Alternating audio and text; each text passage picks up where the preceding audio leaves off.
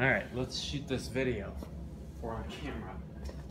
Owner fly feet running right there, still mopping the floor. Unbelievable. That's character for you. Okay, check this out. So I've taken this green band, I've looped it over the top of this pull-up bar. Here's where you guys are gonna start. Very simple. I take my hand, okay, I loop it through, I lock my index finger and my thumb right here.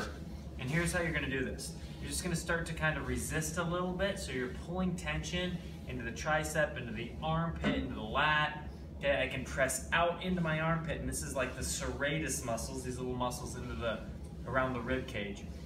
What you want to do is start this off by being like tight, under tension, a ton of tension, then release and come into a deeper stretch. Step one. Step two, kick the back leg back, okay, and you'll be able to tie it a little bit deeper into the rib cage in the serratus, and you can press, and you start to get some of like that QL, if you're really tight in that QL, even into that TFL.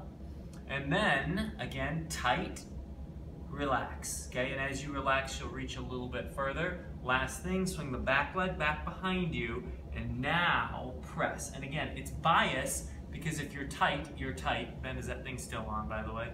Still rolling, perfect. Okay, if you're tight, you're tight. So if you're tight in this hip, you're gonna be tight in this hip and you're gonna feel it. If you're tight in the lats or in the shoulder, you're gonna feel it there. Again, under tension, pull, tighten everything up in the body, relax and release, come into a deeper stretch, and then hang. You should be here for about 2 minutes or so on each side. Here's the cool thing with this, just working one side, even for like 30 seconds there. Check this out.